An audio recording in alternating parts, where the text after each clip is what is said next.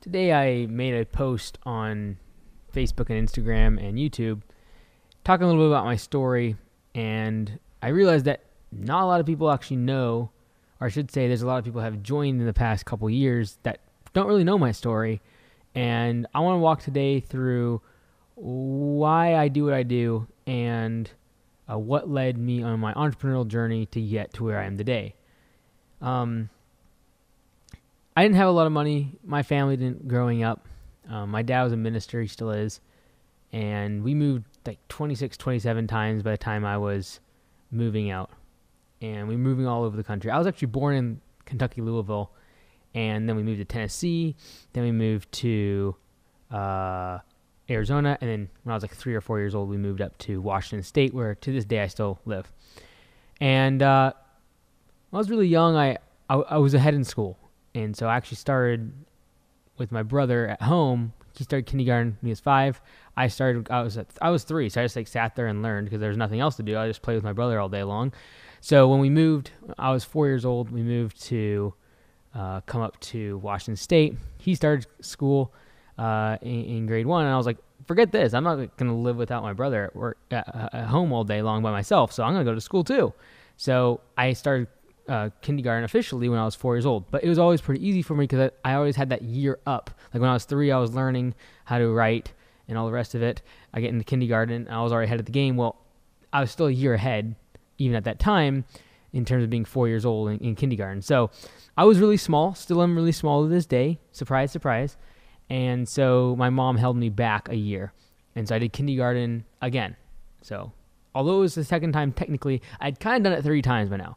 And so it really gave me a good foothold and kind of set the precedent that, like, hey, you're going to be the one that is ahead in class. You're going to be the one that teaches your other classmates on how to do work. Once you're finished your project, you help other people. Very helpful for me. I learn really well when I teach people. I learn myself. Concepts come together really well when I'm teaching others. And I didn't know it obviously back then, but something that throughout all my primary years of school that was happening. So I was in grade 7. I skipped grade 7 after like a week or 2 into the school year. They finally let me skip. I was just bored out of my brain, and I told my mom and dad, I was like, I want to skip grade. It has nothing to do with anything other than just like I'm bored in my brain. I feel like most of my day is a waste. So they let me skip grade 7. That was a really good move. Definitely put me in a different, a challenging environment. Did grade 8, and then that's when I realized that I could go do homeschool, do grade 9 and 10 in 1 year, and then start grade 11 and 12. But while doing grade 11 and 12, also go to college and get my undergraduate degree, start working on that. So that's what I did. I basically started going to college when I was 13 years old, going to Whatcom Community College, got my first 2 years of my associate's degree, and then transferred over to Western Washington University. Now, in that time, I believed that I was going to go to medical school. I wanted to either become a heart surgeon or a brain surgeon. And either of those, I wanted to go extremely specialized, and I wanted to focus on emergency. I really, definitely wanted... I just knew from the beginning I loved high-stress situations, and I wanted it to be where when someone came in, their life was literally in my hands, and that was the adrenaline I wanted to have. And so I prepared, and I worked hard, and literally nothing besides an A in college was the standard. Like, my standard was if it's not an A, I failed. It was either literally fail or an A. And I still remember getting my first A- in my second year of college, and literally going to the professor and being like, I will do whatever it takes to get that changed to an A. And it was crazy. She had me do an extra paper and a little bit of research. It was in a nutrition class, and I got my A. And so anyways, fast forward a little bit more. And by the way, I started college when I was really young, but my parents had no pressure on me whatsoever. They never cared about my grades. They didn't ever push me to go to college early. In fact, they actually said hey, we're not pushing you. You don't need to start early. You can take some time off, things like that. But ultimately, when I knew that I was going to go to college, I want to get over when I knew that I was going to go to medical school, I kind of want to get over as soon as possible because I knew I was going to be in school for another 10 or 12 years, seeing that I wanted to become a surgeon and really go deep into the medical field. And when we knew we were going to go to college early, my brother and I both started mowing lawns. At the time, we called it Andy's Lawn Care. It's my last name, Andy's Lawn Care. I was 11. He was 13. Started getting a bunch of lawns in our local neighborhood. And then basically, once he got his driver's permit at 15, we were able to start getting lawns outside of our neighborhood. and really kind of expand. So when I turned 18 years old, I was fully anticipating to go to medical school.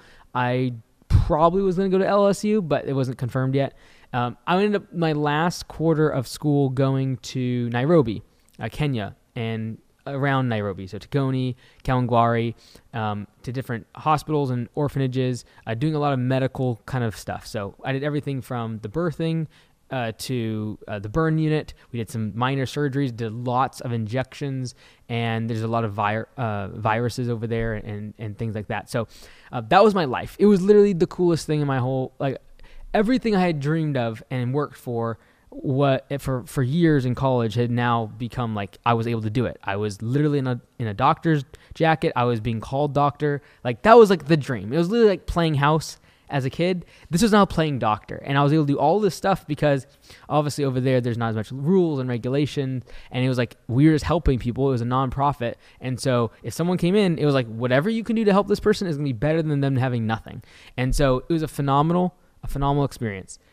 And I came back to the U.S. and decided that I didn't want to do medicine in the U.S., mostly due to the fact that I didn't want to go really deep into a profession and a specialty and then be stuck in doing the same 4, 5, 6 procedures. That's what happens when you get really, really specialized. And I didn't want to do that for the next 40 years of my life. Just, that was not interesting. And furthermore, I didn't want to deal with paperwork and insurance and the bureaucracy that comes along with the medical system. And so that was a really weird time for me. I came back. I was 18 years old. I graduated and like kind of walked the aisle. And this is where the picture came from. If you check out my Instagram or Facebook from today, very happy time for most people. It was like graduating. I was the youngest graduate from Western Washington University ever. And it was weird though, because for the first time in my life, I didn't really know what was next. And it was a little bit scary. I was supposed to be the Doogie Howser young kid going to college and becoming a doctor really young. And here I was 18 with a graduate degree and had no idea what I was going to do. So I started lawn care. I was like, you know what? I'm going to take this thing, make it bigger. So that's when I started Augusta Lawn Care. Fast forward a couple years later, I got in an accident underneath the dump truck and in the PTO, the power takeoff of the dump truck. It sucked up my hoodie, grabbed my shirt and my hoodie up around my neck, and almost killed me. And by the grace of God, I was able to fall out of the PTO, and it miraculously kind of just like split down the middle with it being bunched around my neck, split. There was no seam, there was no zipper, and I still very distinctly looking up as it was trying to suck me underneath, looking out from underneath the dump truck and thinking this is how it's going to end. And it wasn't like I was afraid. It was like, oh, like this is how it's going to end. And I'm a religious person, and I was ready to go. And I try to live my life that way. And so I wasn't like fearful. It was just like, oh, like this is just happens immediately. Cause like I was underneath there trying to fix the PTO and engaged, caught my hoodie. And within a second I was like, oh, this is how it's going to end. I dropped out, ended up going to the hospital, and there were some pictures that I shared today from it, online. But, it just took a couple weeks of me being out. They didn't want me doing much work, and I still have scars on my inside of my arm. Most of my chest doesn't grow hair because of all the impacts and the amount of compression that happened, all the hair follicles and stuff. So it messed me up a little bit, but I was fine after a couple weeks. But during that time, I realized that my business wasn't built on systems, and it couldn't run without me. Even though it was a good business, by that time we were doing probably $700,000-800,000 annual revenue. It couldn't run without me. It depended on me being there every day, selling the jobs, getting the crews to do the work, showing them the projects, and just did not run on systems. And so during those couple weeks, it was again a kind of a punch in the gut, because here I was, the person that everyone expected to become a doctor, and my parents put no pressure on me, didn't have a lot of expectations like on me at all, but like definitely everyone else did. All my peers, the professors that I was going through, I did a lot of research. I spent a lot of time in the lab, physiology, kinesiology, biomechanics, all those classes. You're getting to meet these professors that are very invested in seeing someone so young coming through their program and succeeding. And I still remember when I made the decision to not go after the medical field and getting emails from professors, and I wish I would have kept them. I think I deleted them because I was not happy at the time. But I remember very specifically getting those emails from them saying like, you're making a massive mistake, you're wasting talent. That was the one that stuck in my head. And so now flash forward now to a couple years later, I've now realized that the business that I've built and I've poured myself into for the past couple years is basically worthless because it can't run without me. And I basically have a job, and that is working 80, 90 hours a week trying to keep this thing afloat. And now without me, it can't keep growing and expanding, and it doesn't have a team and systems in place that run without me.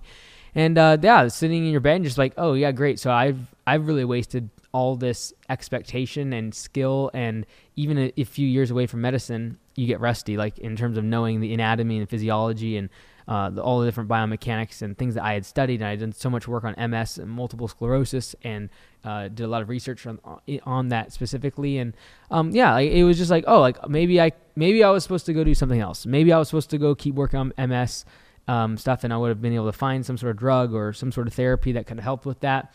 And you just question everything that you've been doing. Like, here I'm mowing grass, and I was supposed to be the child prodigy. And so you question yourself. And the reason I share this story is because I think a lot of us come to these places in life, whether it be college and not knowing what you should do next, or whether it be working for years in your business and realizing that you really don't have a business and it's basically just a job and you don't have systems, and you can get really low during that point. And I know what it's like. And so when I talk to business owners or I talk on stage and people are like, man, you're like really passionate, and you're like, I know exactly what people are feeling like. And every time I talk to people on stage or in a video, I try to convey the passion that I have for that person that's in that low moment. And I know it's like, it's not fun. And especially when expectations of other people were so high and you feel like a failure, I know what it's like to be there. And so those are two very pivotal moments. And we always talk about change and transition as such a positive thing. And typically in the long run, they are. However, going through it, it's not fun. It's not something that I would wish on my worst enemy to feel that way. And honestly, as time goes on in your entrepreneurial journey, like, things are always going to be a challenge. There's never going to be a moment when you break through and there's everything just gets easier. The only way that happens is if you start to plateau and you stop growing. But a true entrepreneur, to actually really succeed, typically doesn't have the mindset of, I'm going to achieve a certain level and then I'm going to stop. Like, I would rather die than have an organization or be the leader of an organization that reaches some sort of level of success and then plateaus and never really changes or grows or continues to give back or improve. And I just have no interest whatsoever in doing that. But by having that sort of mentality and by pushing yourself and always growing the business and growing and expanding and making your company bigger and having more team members, you're always going to be putting yourself in positions where you feel uncomfortable and nervous. And that doesn't change, by the way. Don't ever think that a certain size business, or if you look to someone that like somehow they get to a certain level and like they're just immune to stress and anxiety and depression, like that doesn't happen. So don't think it does. You're putting a false mirage in front of yourself. That's not how it is. Even as I talking to you right now, it's in the middle of the night and I'm just kind of recording this raw because right now I feel the same way. That is, we're launching Copilot in just a matter of a couple weeks, and we're going to roll it out to hundreds of business owners. And there's a big part of it that I can't control, and that's the technical aspect. I control a lot of elements, but I don't know the back end code. I know some little bits of code. I did some apps and things like that when I was in college, a couple iOS and Android apps, but there's elements I can't control. I'm definitely nervous about the rollout. Having that many new people into a new software so close to the spring rush, it's crazy. We've only really been working on the project for about 4 months and getting the code base ready. And I'm confident, but I'm still very, very afraid and scared. And it keeps me up. And I know that it'll be the most public humiliation in the world if it flops. And the last thing I want to do is put anyone's business in jeopardy by having them switch to my CRM that I've promoted and then it not do well. And so when you put a lot of pressure on yourself, I think anyone that builds great products and services and builds great teams is going to have that level of pressure on themselves, and you're going to feel that way. And there's going to be times in your entrepreneurial journey when you question yourself. You don't know what the next step is. Like in my college days, there's going to be times when you question yourself. You're like, did I make a mistake? Like I was feeling sitting in a hospital, realizing that my business potentially was worth nothing and I had nothing to show for the years that I'd spent on it. And so, I got out of the hospital and kind of repaired myself physically, and then determined like, hey, you know what? We're going to build systems. We're going to build procedures. And so basically I started a landscape business course not too far after to basically just chronologically look at how I rebuilt the business and the systems and procedures and the things that I believe really worked. And it was great and it was fine. And I made lots of videos, hundreds of videos to help landscapers and business owners in the lawn care industry hopefully improve their business. And I realized that literally 1% of people were actually taking what I was talking about and implementing it. And it was very hurtful and hard because I saw them going through the same painful realizations, painful realizations that their business could not run without them. It didn't run on systems. It ran on their personality and their ability to sell, their ability to lead. It did not run on, there was no systems for sales. There was no systems for hiring. There was no systems for onboarding. There was nothing. And they had to make sure they had someone to answer the phone. They had to make sure that there was someone to do payroll. And there was no system and process for scaling in the organization or doing multiple locations, or let alone bringing people that were starting out at the bottom of the organization and bringing them up and having upward mobility and allowing people to become managers or start their own location. There was none of that. And I kept seeing that. And what I was teaching in landscape business course, I truly believe would help them, but it was not getting through. And so that's when I started Augusta Lawn Care, the franchise. And the main objective in doing that was so that I could have skin in the game with these other owners, that when I said something, they would know that what I'm saying is exactly what I believe, and I have skin in the game, and their brand is my brand. So why would I tell them something that is not good for them? And I wanted to prove that the systems work. And I knew that if I could do that and scale it up, and we could be in hundreds and potentially thousands of locations down the road, that all the competition in the lawn care landscape industry that were competing with us at a local level inside of each of those markets would eventually have to adopt the systems, not because they thought I was good or because they heard about me, but because they had to in order to stay competitive with Augusta Lawn Care. And that's why we started the franchise 3 years ago. And back then I said, give me 5 years and I'll make Augusta Lawn Care have a unique and competitive advantage that it cannot be duplicated. So we still have 2 more years to do that. And I've been very clear to the franchisees for the past few years that our play over the next 5 to 15 years will be software. And then after 15 years to 20 years, it'll be robotics. And that my energy, my time will be spent over the next few years focusing on software. And last year, we went ahead and cemented the partnership where I own 60% of CopilotCRM.com. And that's just the beginning of what I believe is so important, because with software, I can duplicate the systems. I can duplicate what I'm teaching and put it into a software that people are using every single day. It's so connected and integral to their business and integrated to their business that I can not just, someone doesn't have to watch a video to understand their numbers. They don't have to watch a video to understand close ratio and the importance of it in their business. They can, the software can tell them what to do. It can use AI to actually predictively tell them when to hire people instead of just having to watch a video. Know who I am. You don't need to know who I am to improve your business. And so these are the things I'm passionate about. This is what we're trying to build.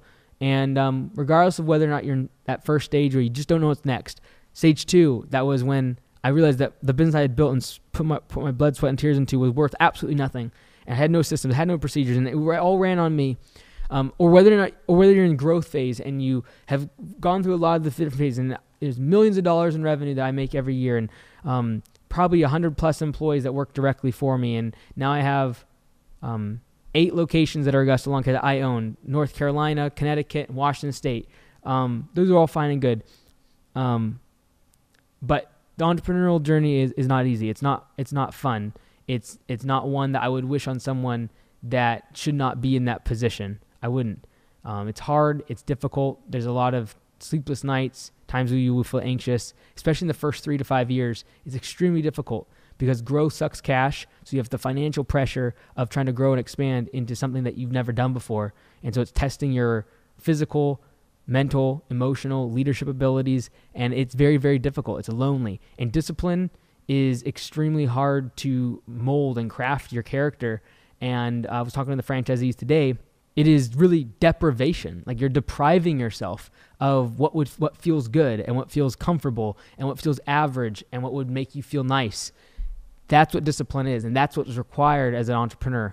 And that's why I'm so against, and that's why people ask me, like, why are you so against what entrepreneurship has become online and social media, is because it's encouraging people and it is tantalizing people to become entrepreneurs and business owners that should not be. And I truly believe that it'll push people to mental places they should not go, and depression if they try to become an entrepreneur and a business owner when they should not be one. Most people should not be.